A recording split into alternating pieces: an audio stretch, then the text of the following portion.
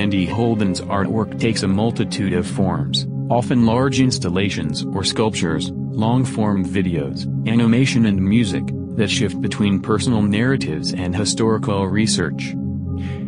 Holden's new film installation for the exhibition, Oh, My Friends There Is No Friend, examines friendship and how it is shaped by the media we consume. The film is comprised of 4 cells, echoing the layout of a Peanuts strip, and includes a document of the Beagle Room, a friend's bedroom which contains an epic collection of Peanuts toys and merchandise, collected over a lifetime and housed in her own private museum.